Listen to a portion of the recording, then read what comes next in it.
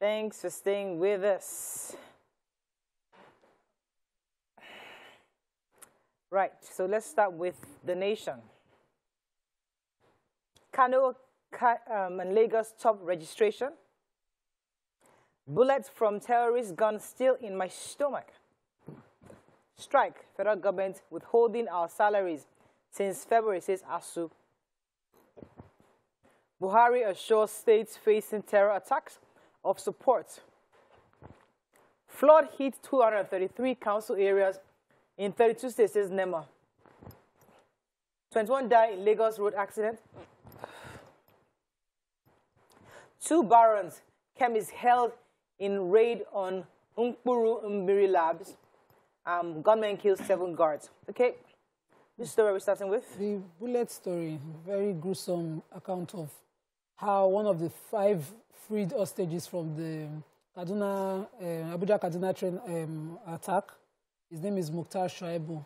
He recounted how he was shot after noon prayers in the kidnappers' den. While he sat, he just felt a bullet pass through him. One of the bandits or the terrorists was sort of playing with a gun or something and shot straight at him. And he said he saw blood streaming down his body. He was in pain, and they called their doctor. The doctor came, just put finger inside the wound, trying to find bullet, and he couldn't find it. And then he put a scissors. And all this time, he was crying in pains, you know, inserting those objects. And he said he kept crying in pains like that, and they didn't do anything. So he was freed with the bullet still in him now, and he's just hoping for a great medical process to help at least remove it or determine what level of damage is there. So this only can only explain some of the things that they are going through. He used this opportunity also to ask the government to please facilitate the release of all those people being held right now there. Amongst those released were others, a professor from the University of, sorry, I can't find the name quickly, but this story, others were released, really. Okay, so major headline. INEC has reviewed Lagos and Kano are topped registration. So according to INEC, their goal is to clean up the register, detect and eliminate double registration. So that's what they're trying to detect right now. And then ensure that those who double registered, their second registration will be voided. But they can confirm categorically that we have no fewer than 93 million eligible voters are now registered. Now, of that, we have the Northwest has over 22.6 million registered voters, and Southwest has about over 18 million registered voters. Interestingly, Lagos tops the chart. They woke up with this Lagos. 7.1 million prospective voters, trailed by Kano, 6 million votes. Wow. Is this not the first time that Lagos I'm almost saying it's the first time, but I'm not sure. I wasn't sure. But usually the Kano comes up with this 4 million voters. So it's not for this 7 million to show up and vote on that day. So 7 million of you have registered. Now, and that issue is picking up the PVCs. There's always an issue with that. So, but the lower state, Ekiti, has over just a little over 1 million. Bayelsa, Yobe, Gombe. These are some of the states that have very turnouts. FCT had little turnout, 1.5. That's surprising. Very busy. Well, I mean, but, you know, so the good news is that we now have 93 million over, I think it's almost even 94 million. Wow. I think it's almost, let me see the exact figure. Good. Wow. Imagine if everybody had an opportunity to register. We have registered now. We're waiting for the INEC to do the compilation, give us our PVCs on time, and then on that day, show up. Good thing is we have enough time. Please, INEC, I want to advise once again. Can you let us, you have our house addresses. You can ship it, we'll pay. No, they don't. No, they can't, because there are 20 people living in some houses. Just send a message, you go and pick it up. It's not a big deal. I bet we don't have addresses. Leave it down, go pick it up where you registered. Give us the option. No, give us the option, we pay. And make it seamless. I want to. Yeah, make it seamless. Please, I want to take the story of flooding. So, to the NEMA boss, let me call Director General of National Emergency Management Agency, Mr. Mustafa Ahmed, has given a report to the news agency of Nigerians that there will be 233 local governments are going to experience major flooding in 2022, out of the 32 states of the country. He didn't give a list of them, of those particular local governments. He said that, but the agency had already sent advisory information to all of them up front. It would be nice if the general public know about these areas. There are several roads that I've driven through in the past few days that erosion has taken the road. If there is any flooding, that road is gone. These people will be totally cut out of the general society. So this isn't just an announcement for media, but the ministries for works for every state need to get to work before the flooding happens. Yeah, so the National Drug Law Enforcement Agency, NDLEA, yesterday said it dismantled 2 clandestine laboratories where an illicit drug, crystal methamphetamine, that's meth, aka Miri, were being produced in Lagos and Anambra State. And in that lab, they recovered 258.7 kg of the drug from the lab. This that's according to the statement by the spokesman, Femi Babafemi. He said that suspected drug barons and a chemist were arrested during the raid on July 30. And I want to get the one that happened in Victoria Garden City. He said it's owned by a baron, Chris Emeka Nzewi. The second is owned by Nise Community of Oka South Local Government Area of Anambra State. That one is owned by Paul Ozuemena. Now, this one that was caught in the area of VGC said it was being done in a 4-bedroom apartment, and the waste from that, those chemicals were being channeled into the septic tank and the sock away. And they have a very little, I think about a 3-month-old or 4-month-old baby in that apartment, meaning that the man is not even concerned about the health hazard of that. And so one of the reasons they started doing this raid, especially for meth, was since 2021, where a lot of parents were complaining what this drug is doing to young people who are taking it. And so NDLEA is out to get these people arrested. And this is more like a warning to everyone who is responsible for, cooking up these drugs. They had a chemist amongst them, so they would manufacture and the chemist to be cooking, and they are selling, making money, and we the people. You can't say government, though. This is we the people, though. Let's move on to the punch. NRC suspends Lagos Kano Abeokuta train services. Ondo Hospital rations fuel. Patient dies during surgery. Osun APC members protest, demand chairman sacking. 21 killed in Lagos cross-river crashes. FRSC blames fog. UK licenses 266 Nigerian doctors in 2 months. Wow. Impeachment. Soyinka backs lawmakers against Buhari. Kerosene hit 800 naira to the liter. Nigerians face hard times. Tinubu's government will be fair to all, says Shetima. Bank borrowing from CBN rises 27% to 4.5 trillion naira. Okay, which story are we starting with? The Ondo story, quickly. So this is another human interest story, and it's a case of we the people, really. So this middle-aged man, Sunday Samuel, took his wife to the Ondo State Trauma and Surgical Center in Ondo State, and he has accused them of negligence. He said that his wife was diagnosed of breast cancer. They admitted her for a month to place her on medication to prepare for surgery. They scheduled her for Monday, July the 25th for the surgery. Prior to that, he had bought oxygen twice, which she didn't use for some days, and then he said she would need it sometime. He had to buy that. Everything that they needed, he bought. But on the day of the surgery, NEPA take light. They just pour fuel for Jane. And, once NEPA bring light, they go off the gen. So in between, while surgery was going, that was happening. He said at some point, he had to go pull the gen himself because the person that was operating it walked away. After they brought light, they took it again. So he had to put the gen on himself. And eventually, he lost his wife. And they, yes, on the surgery table. And then he, he's accused the hospital of negligence. He's pained, he's traumatized. And the admin person is saying, what we do here is that we do surgeries on Tuesdays, Wednesdays, and Fridays and Thursdays. He says, nobody does surgeries on Monday. But I understand that maybe they scheduled him for that on Monday. I'm an admin person. I really cannot look into this case very well. I will let you know how it goes. This is an entire case of we the people. This is a person who says, I will use public system, and I don't mind paying. But Nigerians play tente with somebody's life, so that when you come out... This is a government issue. There should be elected. I hope that the governor of Ondo... This one is expensive. But he was willing to buy it. This is a private or public hospital? This is a government hospital. It's government hospital. He paid for it. He bought oxygen. He said, in between surgery, the doctor now comes out, hey, oxygen. They do that. They don't After he has plan. paid. You know? Let's go on a break. That's such a painful story. This one is government. Stay with us. We'll be right back. Stay tuned. Your view will be right back. You know, we're in the nation. Oh, please. Lamenting the price of PMS.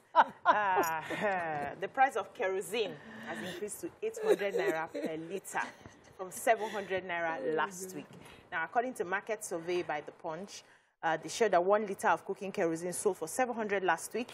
It now sells for 800 and 850 in urban parts of Lagos, while the price has hit a high as 1,000, as high as 1,000 per litre in other areas. And they were comparing what they buy in Ghana right now. They say for Ghana, it's about 585 naira when you convert their cedis. And because the kerosene market is deregulated, it means that the product will be determined, the product prices will be determined by market forces. And that means that as the dollar is going high, the price of kerosene is going high. Also, if dollar comes low, likely the price of kerosene may come low. So they're just appealing to families to find a way around it and just be hopeful. I was going to take the major headlines. So Nigeria Railway Corporation has suspended the Lagos-Kano and Abeokuta train services due to fear of terror attacks.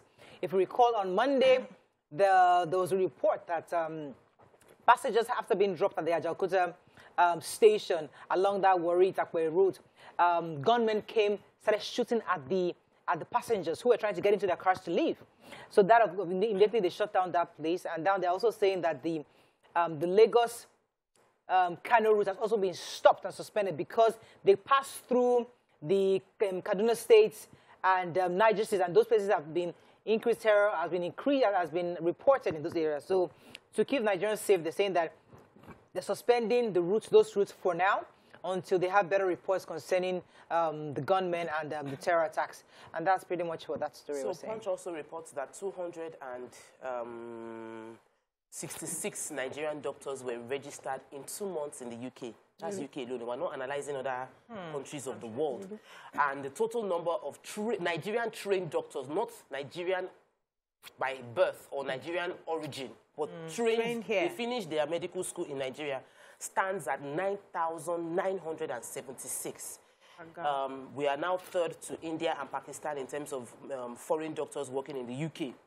What is the cost? We already have a medical doctor shortage in Nigeria before the exit of doctors out, and now it is getting worse. The advice is from the Nigerian Association of Resident Doctors Chairman, Secretary to the Nigerian Association of Registered Doctors, or Resident Doctors rather, Dr. Alfa Yusuf. He said the government should declare a state of emergency for the healthcare sector, address the challenges, improve remuneration and good working condition, address security issues, because the main issues doctors have, why they are relocating, why everybody is relocating, is poor working facility, insecurity, including assault on doctors while working, burnout from overwork, among others. We remember that the government did a gesture that we celebrated, that they will start paying hazard allowance.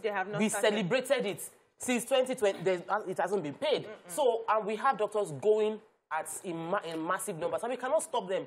You cannot hold me back from going if I want to go, but we must provide conditions here for those that are still staying to be comfortable. I think we should. I don't mind our doctors leaving because they get more exposures and more info, have more up-to-date learnings. But I think what we need to do is make a conducive environment for them to come back. Those who have been there for 20 years, they don't want to come back home. So make it attractive to come home so that they can set up, because that's what we really need. We need that relationship with the Nigerians and diaspora. Okay, any other story? Let's move on now to Sun. Daily Sun. Let me find it. We don't have physical papers today, so it's kind of complicated. It's not funny at all. Okay, Buhari gives military full powers, seeks foreign help. Strike, no justification. Keep students at home for 5 months, says SGF. Amotekun arrests 45 suspected criminals in Ondo. FG to rake in over 165 billion naira from the 5% telecom services and tax. Terrorists free 5 more kidnapped train passengers. NAPTIP, Turkish rights group, raised the alarm over trafficking of Nigerians to northern Cyprus. Youths protest in Abia, call for disbandment of Ibubiagu. Gunmen kill 7 security guards, injure 2 in Ogun State. Okay, which story are we starting with? Well, let's take NEMA. So the Director General of the National Emergency Management Agency, Mr. Mustafa, says they've identified 233 local government areas in the 32 states and the FCT that have been predicted to be experiencing flooding in this year's rain. It's also advised that the listed local governments... You took it already? Oh, so sorry. Okay, so the Umuafom Orogwe community in Owerri West local government area of Imo State have been thrown into deep mourning after gunmen reportedly invaded the area. They killed 7 local security guards on duty and left 2 residents seriously wounded. Now, a source from the community said the gunmen came in 2 vehicles and a motorbike about 9:30 p.m. They took the guards unaware, shot them in 2 separate locations. The 4 of them were shot at a building not too far from the hospital, and the other 3 were shot at a new building in the area called Copper Sludge. They also said that 2 other people were running away from, the gunshots when one was macheted and the other one was shot in the leg, who has been taken to the Federal Medical Center in Owerri. So there's been heavy panic in the community. People are leaving their homes temporarily just to find somewhere to hide their heads. And the police has confirmed the story, but they said they are not aware if the people shot are vigilantes, but they are going to be investigating, and luckily they will find the perpetrators of this act. Okay, which story? Can I take Go ahead. the telecom story now? The federal government has projected 165 billion in 1 year from its proposed 5% excise duty on telecom services for calls, data, and SMS, and other areas as well, in the effort to generate revenue, of course. And the Minister for Communications, Issa Pantami, in another report, in another paper, is objecting to this 5% tax that they are proposing.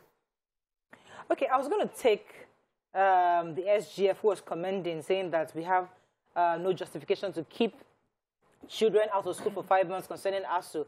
But that was all he said. He didn't say anything else that was really substantial. He just said, we believe that in the soonest our wards will go back to school because we don't want to produce half-baked graduates. And then he went on to talk about insecurity, saying that insecurity is not just about the government, that the people also must participate and ensure, secure their communities by providing information and intelligence to security operatives. I thought he was going to focus a bit on ASU, but that wasn't the story. Any other story? Let's move on to the Nigerian Tribune. If I can find it. End this madness, Buhari orders security forces. Wow. High cost of diesel affecting my businesses, Obasanjo. 16 die in Ekpe-Ajah road accident. No lecturer has been paid since February, says ASU. CAN should stop acting like appendage of PDP, says ex-APC National Vice Chairman. NDLA boss the Impuru Mmiri labs in Lagos. Anambra arrested, like I said, like a river, right? Honestly. Train attack. Government released 5 additional hostages. Bello shuts brothels, bans wearing of face mask in Kogi. Amoteco intercepts 140 travelers in Ibadan. Okay, which story? Tribune seems to have a lot of stories today. Yes, Amoteco. Okay. Yes, said about 140 travelers from Zamfara were headed to Ogere, Ogun State. Were loaded in a truck, and the truck was intercepted at Bodija area of Ibadan by men of Amoteco Corp. And they said they had noticed, the residents in the area had noticed that a truck had a lot of people, and by the time they caught the truck, they found that they had bags of onions, beans, potato, motorcycles, and northern travelers comprising of men, women, and children were hidden and stuffed in between this produce that they were carrying. So the truck was taken to Amoteco compound, and they were interrogated. I think they had to invite some members of the DSS to help in the interrogation, and they found that they were just traveling, and the driver said, they didn't have money to pay. I was just trying to help them. So they didn't find any incriminating ammunitions with them, so they had to escort them to the place that they were headed at the border to Ogere. And it was more like a warning that people shouldn't be traveling as such right now because of the cases of insecurity all around the country. Let me quickly take NAPTIP story. So the National Agency for Prohibition of Trafficking of Persons has said that a lot of Nigerians have been trafficked through Turkey into the Turkish Republic of Northern Cyprus, that Cyprus is not a legally recognized country, and there are no relationship with the general community apart from Turkey. The challenge now is that many Nigerians go there thinking that they are going for education, but they are forced into prostitution, locked into apartments, documents seized, and they are being trafficked. The main economy of Cyprus is around education and tourism, and Nigerians being trafficked constitutes 70%. Young Nigerians thinking they are going into university in northern Cyprus are now being trafficked. So NAPTIP is giving this warning so that many, through their spokesperson, Mrs. Stella Nezan, in a statement, is advising young Nigerians to be aware that these people promising you education in universities in northern Cyprus tend to make them prostitutes, or even they're just trafficked. Yes. Okay, that's all we can take on Front Page Review. When we come back, we move on to our hot topic of the day. Stay with us. We'll be right back.